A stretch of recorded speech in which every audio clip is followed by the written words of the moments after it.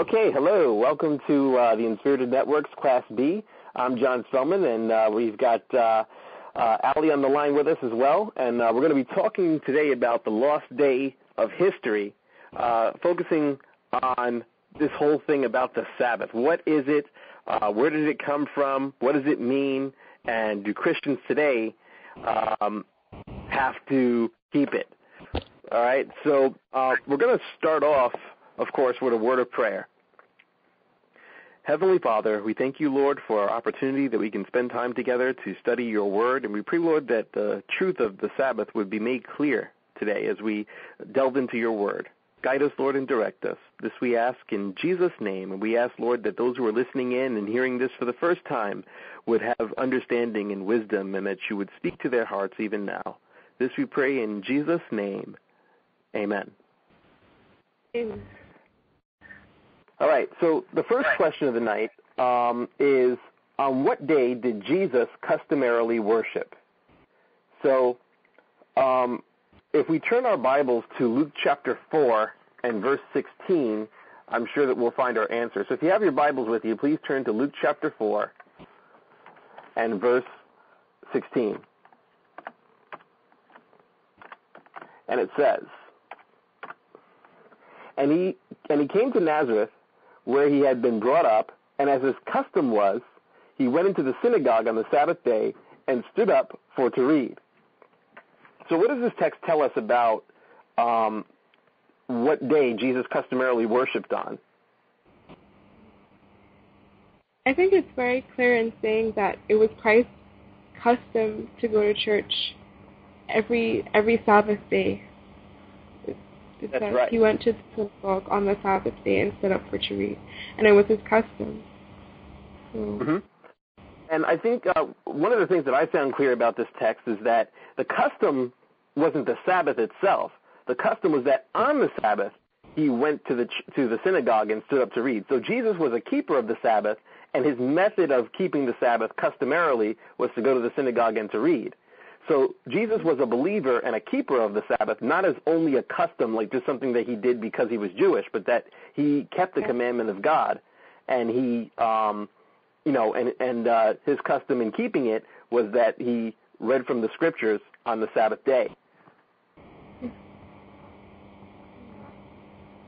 The second question that we have here, but which day of history has been lost? Well, we'll take a look at Exodus chapter 20. And starting at verse 10.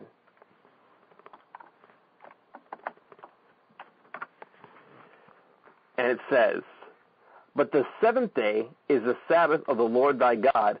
In it thou shalt not do any work, thou nor thy son, nor thy daughter, thy manservant, nor thy maidservant, nor thy cattle, nor thy stranger that is within thy gates. For in 6 days the Lord made heaven and earth, the sea and all that in them is, and rested on the seventh day. Wherefore the Lord blessed the Sabbath day and hallowed it. So we see here that the Sabbath, the seventh day,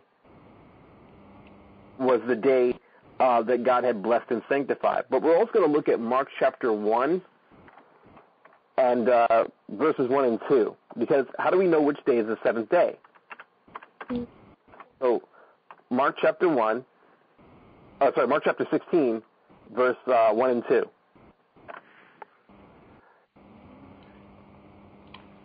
And Can when I the read? Sabbath was... Yeah, sure, go ahead. Okay. And when the Sabbath was past, Mary Magdalene and Mary the mother of James and Salome had bought sweet spices that they might come and anoint him. And very early in the morning, the first day of the week, they came unto the sepulchre at the rising of the sun.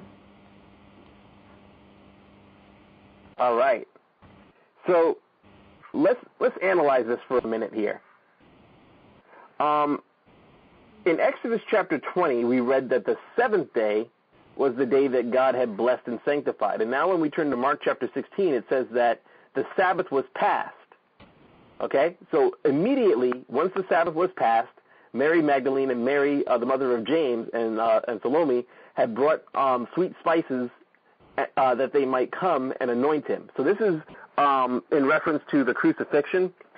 Jesus was crucified, and then he remained in the tomb on the Sabbath. And so once the Sabbath was passed, these women got together to bring these sweet spices to come and anoint him for the burial, right? Well, actually, he was already buried, but they came to anoint him because after 4 days or, a certain period of time, the body would begin to smell. And so they had sweet spices and things like that so they could anoint the body to prevent it from stinking. So once Jesus was in the grave, the Bible says that these women waited for the Sabbath to pass, and then early in the morning on the first day of the week, they came unto the sepulchre at the rising of the sun. So this is what we now call Easter Sunday, right? So this was the first Resurrection Sunday when Jesus was found to be resurrected from the tomb. So we know that once the Sabbath was passed and it was the first day of the week, that Jesus rose again on Resurrection Sunday.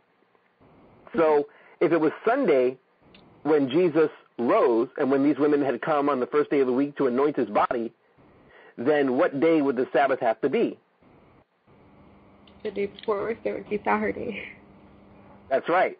And we also know that Jesus was crucified on a Friday, and that he was, they actually, because they knew that the Sabbath was going to come, they actually wanted him to die faster.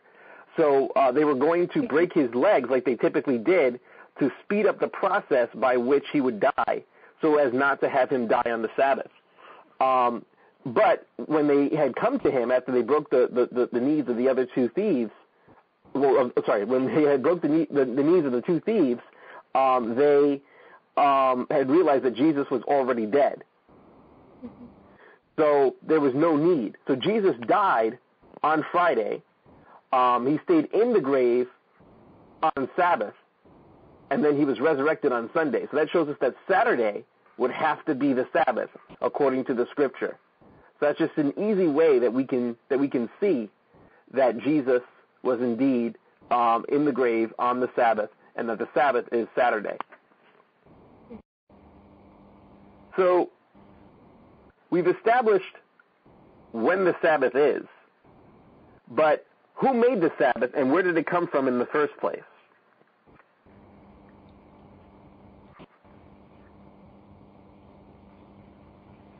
Any thoughts on that? Who made the Sabbath and where did it come from in the first place?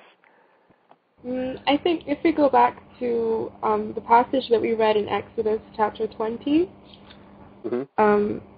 starting from verse 10, it says, "But the seventh day is the Sabbath of the Lord thy God. In it thou shalt not do any work, thou nor thy son, nor thy daughter, nor thy..." And it continues. And if we go to verse 11, there's a reason for why we should keep the Sabbath. And it says, "For in 6 days the Lord made the heaven and the earth, the sea and all that in them is, and he rested on the seventh day. And the Lord blessed the Sabbath day, and he hallowed it." So I think that in these two verses we see where the Sabbath, who it came from, who the Sabbath came from, and the reason why we're supposed to keep the Sabbath, because it's a memorial of creation, and that God has placed his signature on the Sabbath in a way, from putting his name, associating his name with the commandment. That's very true, and I think a lot of different churches out there say that the Sabbath was only for the Jews because it was given in the Ten Commandments, and so since the Ten Commandments were given to the Jewish people, they assumed that the Sabbath commandment was not for all human beings, but only for Jewish people. But if we take a look at even further back than Exodus, and we look at Genesis chapter 1, we see that actually Genesis chapter 1 going to chapter 2, we're going to find that the Sabbath wasn't made just for Jewish people, but the Sabbath was made for humanity. And there's also even a text where Jesus says that the Sabbath was not made, that men were not made for the Sabbath, but the Sabbath was made for man. So when we look at those two ideas, we kind of get an idea that it's not just a Jewish tradition, but it is something that was set up by God. So Genesis chapter 1 and verse 1 says, "In the beginning, God created the heaven and the earth." And as we read down through Genesis, we read the whole account of creation history, all the way down to day 6 when man was created. And then in chapter 2, it gives us the conclusion of creation. It says, "Thus the heavens and the earth were finished, and all the host of them. And on the seventh day God ended his work which he had made, and he rested on the seventh day from all his work which he had made, and God blessed the seventh day and sanctified it, because that in it he rested from all his work which God created and made. So in this text it tells us clearly that God rested on the seventh day. He ended his work on the seventh day, and he specifically blessed the seventh day. So that means that man is not at liberty to choose which day they want to rest on, or at liberty to choose which day was sanctified, because God blessed and sanctified a particular day. I think it would also help us if we kind of discuss what does it mean to bless and to sanctify something. Well, first, what about blessing? What do you think? I think blessing is. Can I answer for sanctify? I think it's easier. I think. Right, sure. Yeah. I think that when you sanctify something, it's when you sort of put it apart for like a particular use. Like if you sanctify something, then you have set it apart for a holy use, for a holy purpose. And I guess blessing is also just putting sort of a sort of approval on something. I'm not sure. Okay. So sanctifying is definitely to set something apart. Usually for holy use, right? So and when you bless something, you're making it special. You're making it, you're giving special honor to it. Right. So we find that special honor was given to the seventh day. It was set apart and made holy. Right. So we combine that with what we read in Exodus chapter 20, where it says, remember the Sabbath day to keep it holy. 6 days shalt thou labor and do all thy work. And I want to just skip down a couple of verses to verse 11. It says, wherefore the Lord blessed the Sabbath day and hallowed it. So the word hallowed there means that something purified, it's sanctified, it's set apart, it's made distinct, right? So the only other times when that word is used, it's used in the Lord's Prayer, for example, where we say, Our Father, which art in heaven, hallowed be thy name. So the Sabbath is hallowed just like God's name is hallowed. It's special. It's made holy. And it says here that, it's the seventh day that's given this special significance. Mm-hmm. So going back to the text that we were just reading in Genesis, I want you to notice here that the seventh day is what's blessed, sanctified, hallowed, and made holy. But notice it doesn't say that men, in keeping the Sabbath, make it holy, but rather that the day itself is holy. So God here blessed and set apart the specific day. It's not blessed and sanctified because men choose to worship or choose not to worship on it. Regardless of whether man chooses to regard the special blessing that God put on the seventh day, it's still holy no matter what, because God set it apart. So the Sabbath is holy whether or not men choose to keep it. Okay. And if you look at the commandment, it tells us to remember the Sabbath day to keep it holy. So notice that word, to keep it holy. That means it's already holy even if we don't keep it. Mm-hmm. But God's command was just to remember it and to maintain it, to observe it as holy. Right. So even before this commandment, the Sabbath was already holy. So the next question I wanted to throw out there, what does God say about Sabbath keeping in the Ten Commandments, which he wrote with his own finger? Exodus chapter 20, verses 8 to 11. I'll wait a few minutes for you to grab it. Yeah, it says that we shouldn't labor or do our work on the Sabbath. Okay. So we have 6 days of the week that we should work, but on the seventh day, we shouldn't work. Mm-hmm. That's what, yeah. Why don't you go ahead and read the commandment from verse 8 all the way down to verse 11. Okay. Remember the Sabbath day to keep it holy. 6 days shalt thou labor and do all thy work, but the 7th day is the Sabbath of the Lord thy God. In it thou shalt not do any work, thou, nor thy son, nor thy daughter, nor thy manservant, nor thy maidservant, nor thy cattle, nor thy stranger that is within thy gates. For in 6 days the Lord made heaven and earth, the sea, and all that in them is, and rested the 7th day, wherefore the Lord blessed the Sabbath day and hallowed it. So, in this commandment, God commands us to observe the 7th day as His holy day. And God knew that people would forget His Sabbath, so He began the commandment with the word remember. He has never commanded anyone anywhere to keep any other day as a weekly holy day. But this, He says, remember and keep it holy. What's also interesting is that if we take a look at Deuteronomy chapter 9 and verse 10, it tells us that then the Lord delivered to me, talking about Moses, 2 tablets of stone written with the finger of God. So this commandment was audibly spoken by God in Exodus chapter 20, and then it was written with the other 9 commandments on the tablets of stone. So if you ask many Christians today, do you think we should still keep the 10 commandments? Most would reply yes. If you yeah, but that's because most people don't know all 10 commandments. But if you ask the average Christian, should we keep the 10 commandments? Thou shalt not lie, thou shalt not steal, thou shalt not murder, don't commit adultery, honor your father and your mother, have no other gods before me. Most would reply yes, we should keep the 10 commandments. But the majority of the Christian world today is saying, when I say the Christian world, I'm talking about Christian world leaders, are saying the 10 commandments are done away. We don't have to keep the law. And usually when they say that, they're talking specifically about the Sabbath. But how can one commandment be invalidated from the Decalogue when it was written on the tablets of stone with God's own finger?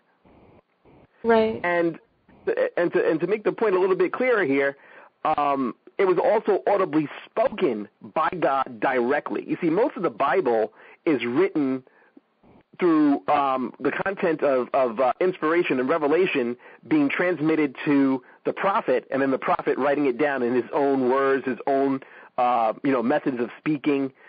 His cultural context will sometimes play a role in what's written. But the 10 Commandments were specifically written down and audibly spoken by God. Yeah. So when you were speaking about, when you were speaking about the 10 Commandments and the Christian world leaders referring to one in particular when they say that we shouldn't keep the law, it reminds me of a verse in James, chapter 1 and verse, chapter 2 and verse 10. And it says, "For whosoever shall keep the whole law, and yet offend in one point, he is guilty of all." So I think that all of the commandments are important, or equally important, and that God expects for us to obey them in love, to obey them all. But yeah. Amen. And if you look at verse 11, it says, "For he that said, do not commit adultery, said also, do not kill. Now if thou committest no adultery, yet if thou kill, thou art become a transgressor of the law." So James had the understanding that if you broke even one of the commandments, you were a transgressor of the law. Mm-hmm. So it's so interesting. And when we look at what Jesus said about the 10 Commandments, I mean, we've talked about this a little bit this week in the live stream class on Thursday night about how Jesus said that whosoever shall break even the least of these commandments and shall teach men so shall be called least in the kingdom of heaven. So even the least of these commandments can't be broken, and people should not teach that they should be broken. But yet we find that the Christian world is doing exactly that today. They're teaching, okay, it's okay to obey 9 of the commandments, but this commandment, you don't have to obey it. So it's just interesting that the words of Christ are coming to pass even today, where he said that if anyone would, let's go ahead and read it. I'm going to just read Jesus' words on that subject. It's found in Matthew chapter 5, and verse 19. Whosoever therefore shall break one of these least commandments and shall teach men so, he shall be called least in the kingdom of heaven. But whosoever shall do and teach them, the same shall be called great in the kingdom of heaven. For I say unto you that except your righteousness shall exceed the righteousness of the scribes and the Pharisees, ye shall in no case enter into the kingdom of heaven. And, we might as well backtrack 2 verses and go to verse 18, because I think that that's very telling as well. Yeah. He said here, let's even start with verse 17. Think not that I am come to destroy the law or the prophets. I am not come to destroy, but to fulfill.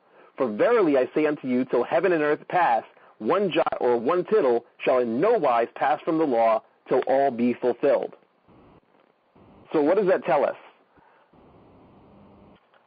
It tells us that the law is very, very important to Christ, and that he still expects for his followers to keep it. Amen. Yeah, that's true. Yeah. So then that brings us to our next question. Haven't the 10 Commandments been changed?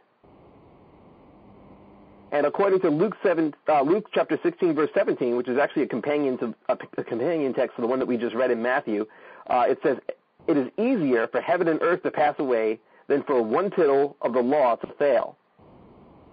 We also can look at Psalm 89 and verse 34, which says, "My covenant I will not break, nor alter the word which has gone out of my lips." It's Psalm 89? Yep, Psalm 89 and verse 34. Okay. Okay. We can read that one again. So Psalm 89 and verse 34.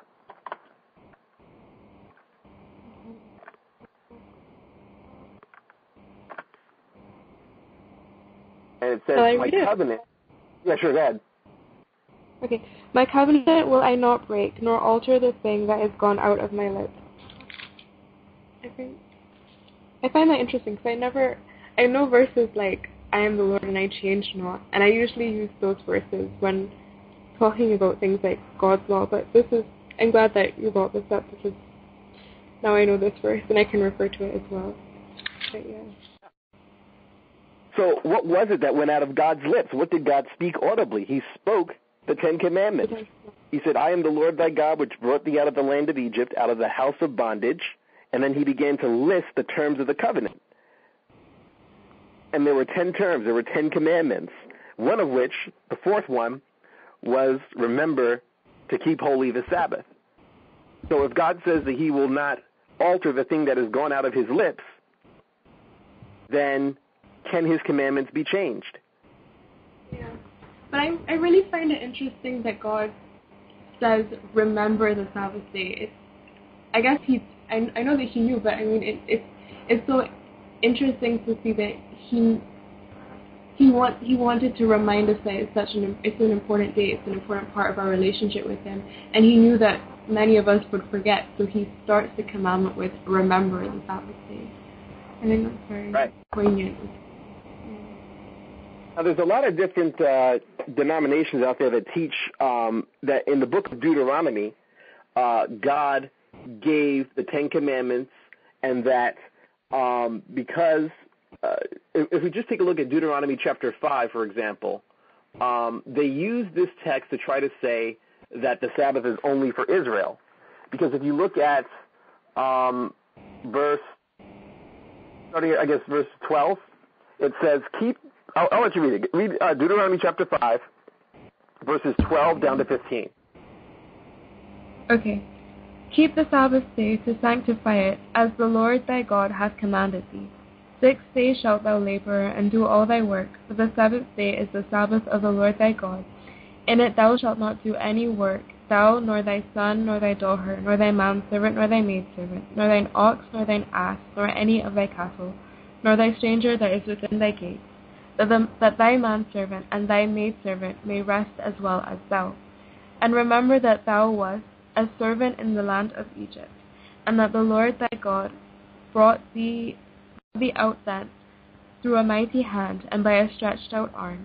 Therefore the Lord thy God commanded thee to keep the Sabbath day." Now, let's look at this for a second, because a lot of churches are saying, oh, see, look, the only reason why God gave them the Sabbath was because he brought them out of the land of Egypt. This is clearly a command that is just for the Jews, because they were the ones who were brought out of the land of Egypt, out of the house of bondage, and so therefore God commanded them to keep the Sabbath and to remember as a memorial that they were servants in the land of Egypt. So that's because people don't understand the literary structure in which the book of Deuteronomy is written. There's something called the chiasm in the Hebrew language and in Hebrew writing. And a lot of times what happens is that history is given, and it follows this style of repeat and expand.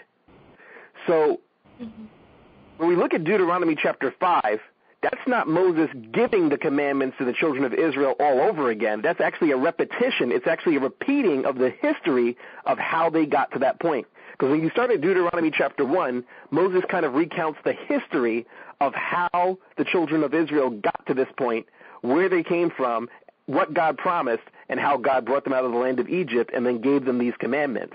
So he's actually not commanding them specifically here. He's actually just repeating what was already commanded and the history that goes with it. It's not until we get to about chapter 6 that the new commands are actually given. So you'll notice that in this book, it's always repeated, this book of the law, and you're going to obey the commandments which I command you this day.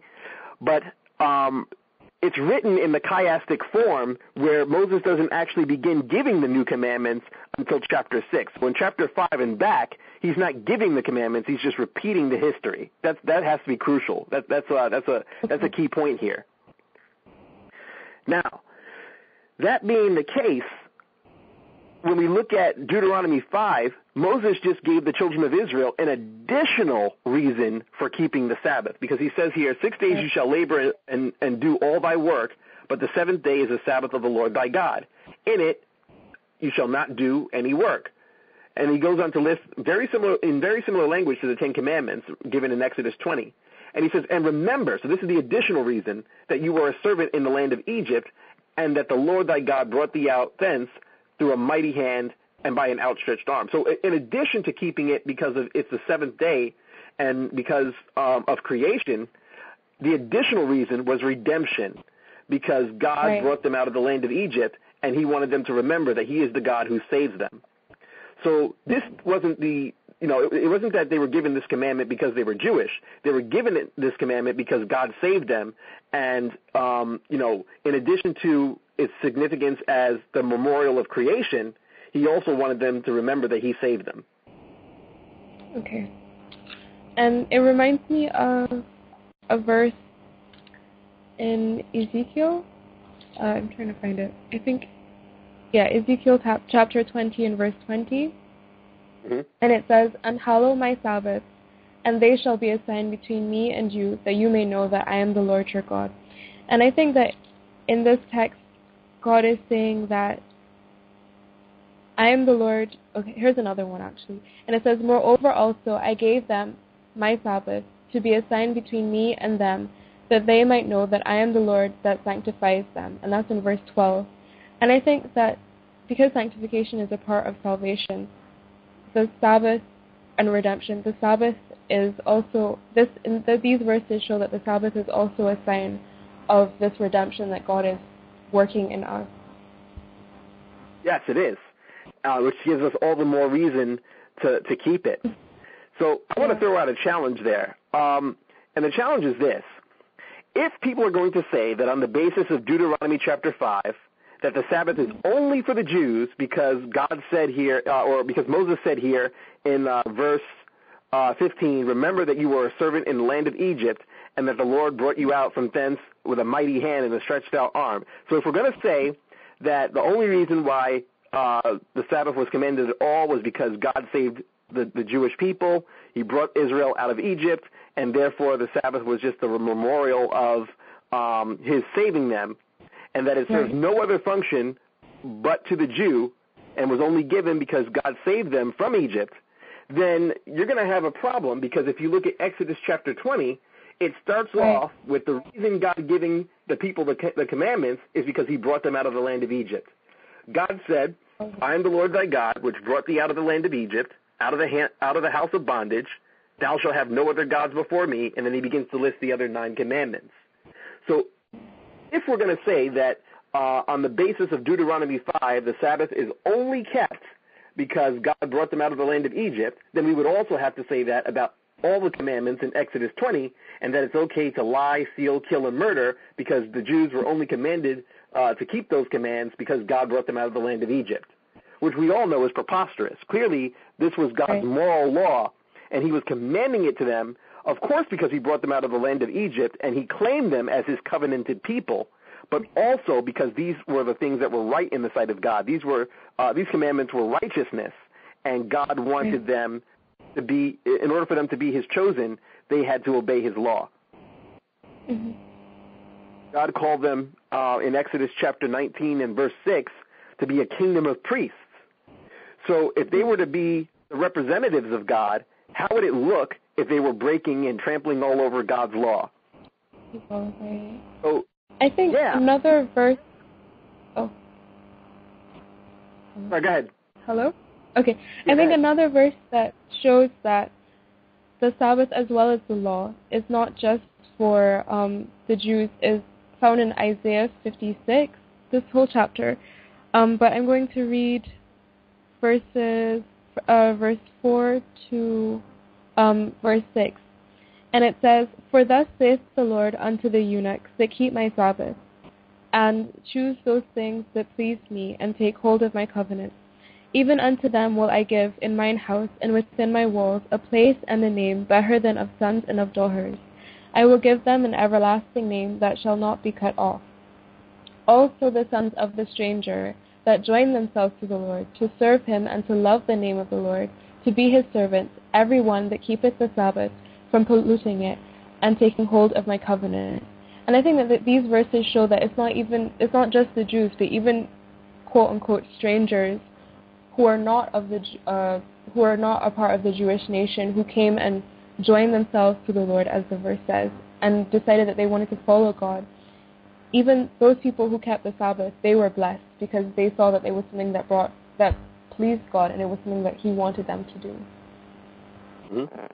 And Jesus himself said in Mark chapter 2 and verse 27, the Sabbath was made for man and not man for the Sabbath. So Jesus at that point was putting the Sabbath in its proper perspective, but that he points out that he made the Sabbath for man. It was given to men, not Jewish people, not just the seed of Israel, but mankind. Mm-hmm. So if that's the case, that moves us to our next question. Did the apostles keep the Sabbath? So we know that Jesus kept it, and that it was his custom that on the Sabbath he actually went to the synagogue, which was their version of church, and he read from the scriptures in the synagogue. But did the apostles, even after his death and resurrection, did they still keep the Sabbath?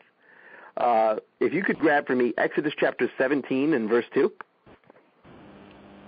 Exodus or? Mm-hmm. Acts chapter 17 and verse 2. Okay. Sorry about that. Acts chapter 17, verse 2. Okay. And Paul, as his manner was, went in unto them, and 3 Sabbath days reasoned with them out of the Scriptures. Okay. So according to this, Paul had what custom? To go into the synagogue and on the Sabbath day, and to reason with the Jews about the Scriptures. Mm-hmm. That's right.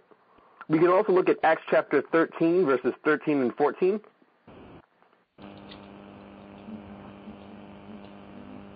Now when Paul and his company loosed from Paphos, they came to Perga in Pamphylia, and John, departing from them, returned to Jerusalem.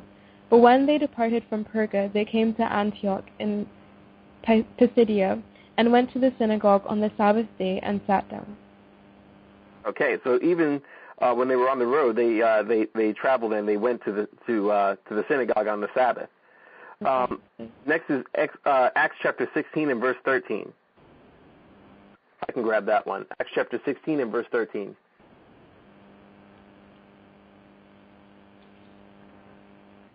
And on the Sabbath he went out of the city by the riverside where prayer was wont to be made.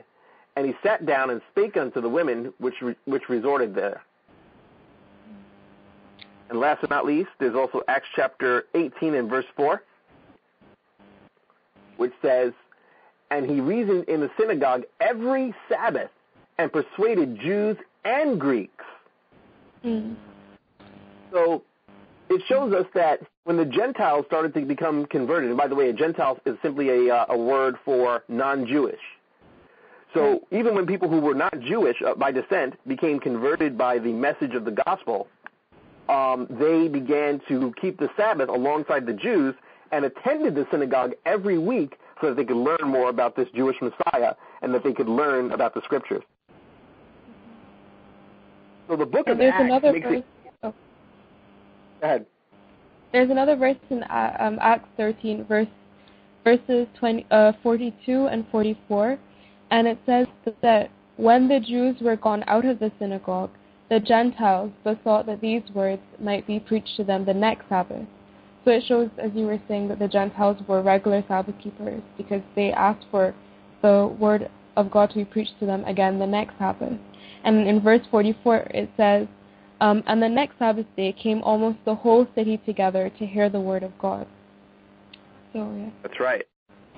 Mm. So it's clear that in the book of Acts, Paul and the members of the early church kept the Sabbath.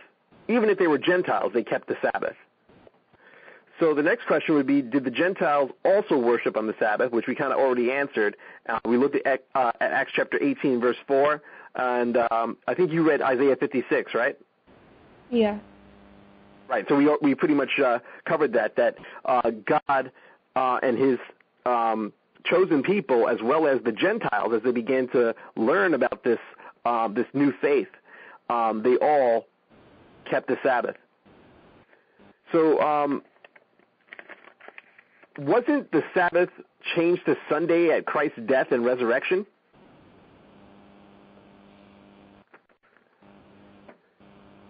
And if not, how can we be sure? Yeah. Why is the majority of the Christian world keeping Sunday holy if the holy day that God blessed and sanctified is the Sabbath? And does it matter?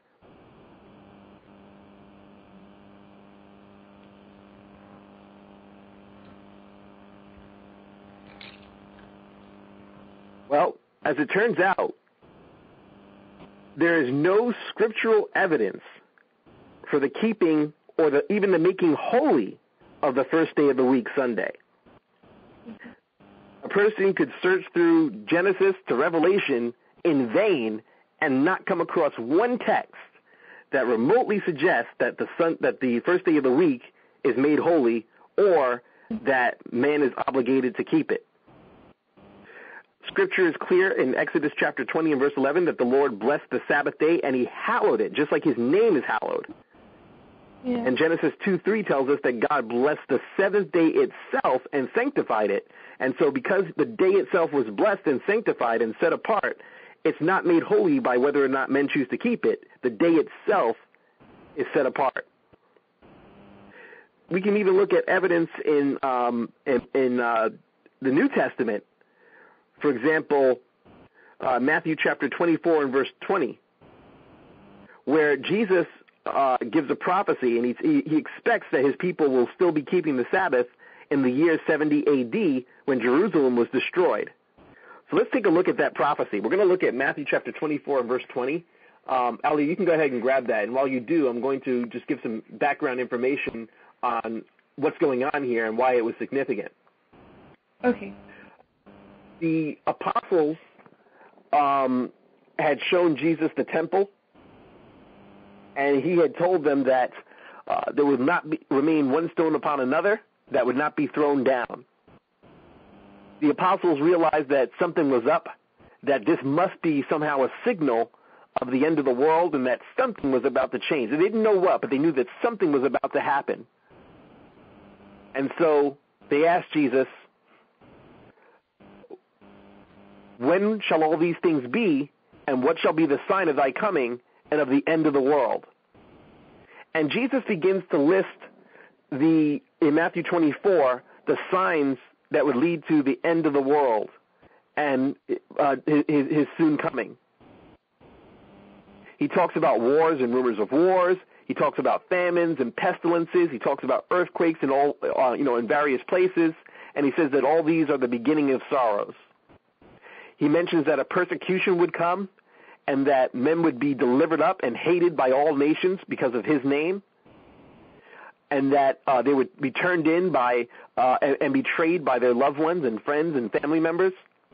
He mentioned that many false prophets would arise and would deceive many, and that because iniquity would abound, the love of many would wax cold, and that things would get worse and worse. But he mentioned that whoever endured to the end, the same would be saved. He said that once the gospel of the kingdom would be preached to all the world for a witness to all the nations, then the end would come.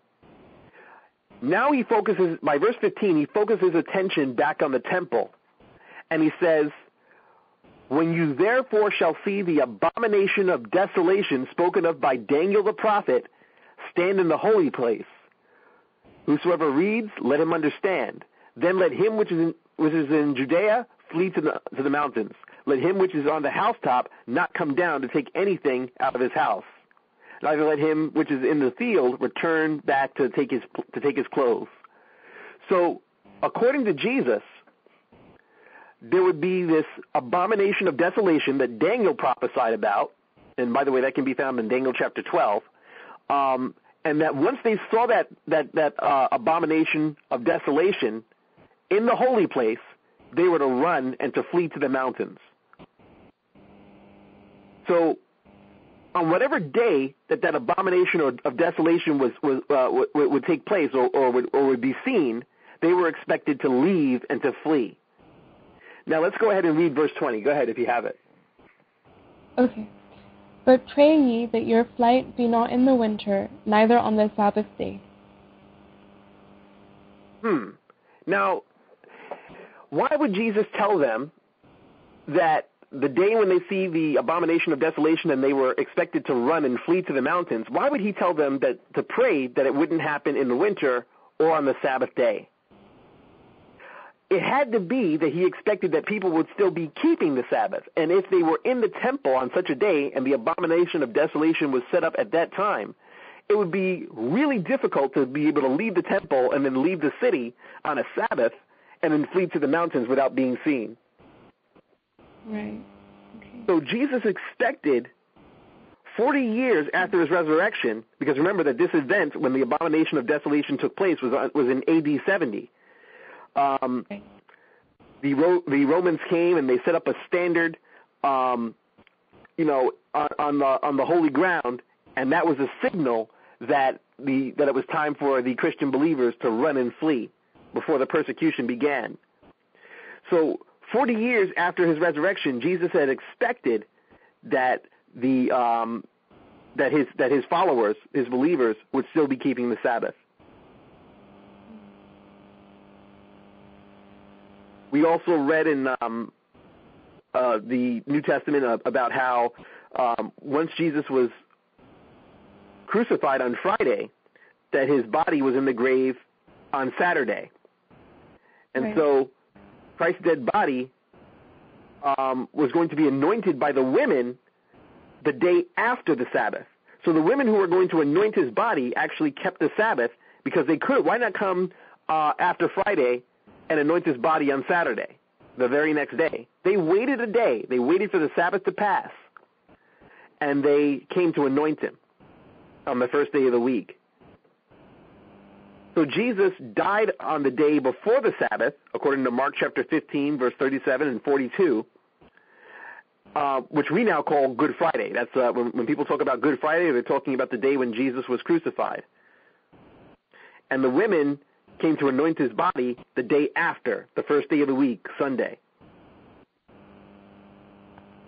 Why didn't they do it on the Sabbath? Because they were resting. That's right. So even in death, Jesus kept the Sabbath. Right. Yeah. Now, Luke, the author of Acts, doesn't refer to any change of the day of worship, and there's no biblical record of that change.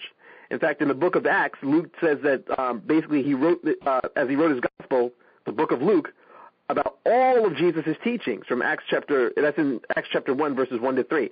So if Luke wrote all of the teachings of Jesus in the book of Luke, yeah. let me rephrase that again. I got a little tongue-tied there. I meant to say, if Luke wrote all of the teachings of Jesus in the book of Luke, which he says in Acts chapter 1, verse 1 to 3, that was his mission when he wrote the book of Luke. If he wrote all the teachings of Jesus, then how come he never once wrote about Sunday keeping or a change of the Sabbath? Mm-hmm. That's interesting. Okay. Now, question number 9, some people say that the Sabbath will be kept in God's new earth. Is this correct? Let's take a look at Isaiah chapter 66, verses 22 to 23.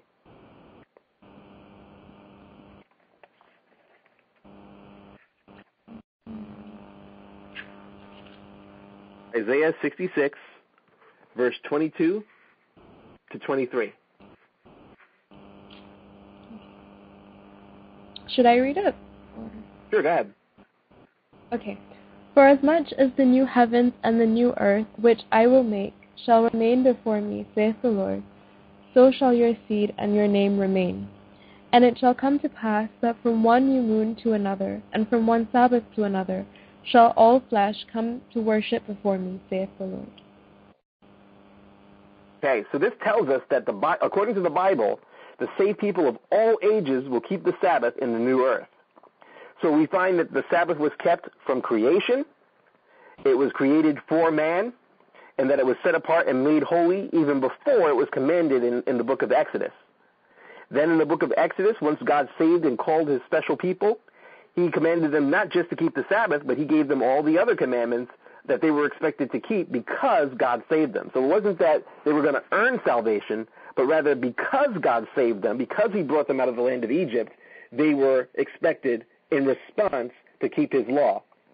And so the same thing is true of God's people today. Once they're saved, they're expected to keep God's law. And so we find that when Jesus completes the work of salvation and there's a new heaven and a new earth, all flesh will come to worship him, and they will meet from Sabbath to Sabbath. Okay. So the Sabbath will be kept into eternity future. It began as far back as creation, and God's people are expected to keep it today. Okay. So next week we're going to talk a little bit more on this subject, and we're going to get into some of the other details about it.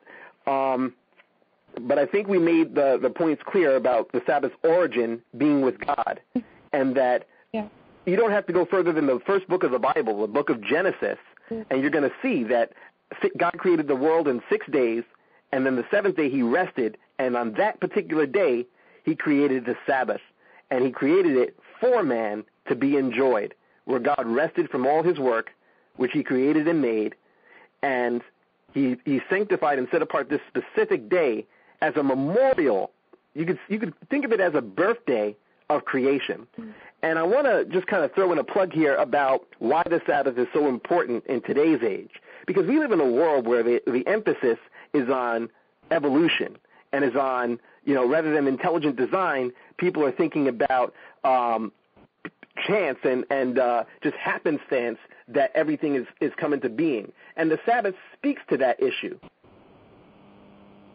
It tells us that we're not here by happenstance. We're here because we were put here by a divine creator who loved us and gave us life. And that life is celebrated every 7 days in the Sabbath, where we remember what God did for us in creation. And it carries the additional significance of being a time when we can remember redemption as well. And I think that also speaks. I'm sorry. I think it also speaks to our value as human beings on this earth, because I think that to believe in evolution, and you have to sort of agree that there isn't much of a value to our life, to who we are as human beings, because we just happen by chance. But with the theory of creation, with what we have in the Bible, we see that we were created by a loving God, by an intelligent God who loves us, and a God who wants to spend one day a week with us. And we can ask ourselves why, if we consider the size of the earth compared to the universe, we're just a speck, and to think that God, the God and the ruler of the universe, wants to spend a day of the week, and not even just that time. He has set aside this time because he understands that we have other responsibilities, but he wants to spend time with us, and I think it just speaks to our value and to how much God loves us and what he sees in us. Very true. And I think that this is a crucial point for us today, because the world needs to know that they're not here by chance. They are here by design. So many people are led to feel like they have no purpose in life. They have no direction. No one cares about them. They're here just wasting time. And a lot of people commit suicide because they feel emptiness and they feel like they have no purpose in life. But yet, the idea of the Sabbath reminds us that we were created for a reason. We were created by a God who gives us purpose.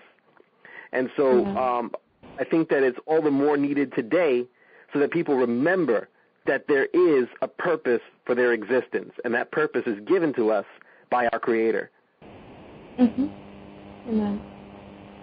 And that he has the power to create the world in 6 days. See, a lot of people try to say, oh, well, maybe God didn't really create the world in 6 days. Maybe he created it in 6,000 days, because they believe in that, each day of creation is about 1,000 days. But we forget that God is God, and God has the power to create in one literal day something that might take 1,000 years according to science. Yeah. So the Bible is clear that God created the world in 6 literal 24-hour periods, 6 literal days, the evening and the morning. Mm-hmm. And so if he has the power to do that, then can he fix our greatest challenges and our greatest circumstances? Of course he can. So with that said, we'll close out for this week, and we'll pick up next week with the second half of this lesson. Okay. Ali, would you like to pray for us?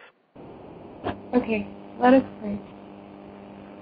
Dear Heavenly Father, we thank you so much for the opportunity that you've given us on this your Sabbath day to study your word and to learn more about you. I thank you, God, that you've given us this day of rest to spend time with you and to spend time with our family. And I just ask, God, that you would please continue to help us to keep this day holy in your sight. I ask, Lord, that you please be with those who may not know the truth about your Sabbath day. And I ask, Lord, that you would teach them the truth about this day. I thank you, God, for everything, and I pray that as the week is about to start, that you please continue to be with us. This is my prayer in Jesus' name. Amen. Amen. All right. Have a great week, everyone, and we'll be back again next week, same time, discussing the second half of the lost day in history. God bless. Okay.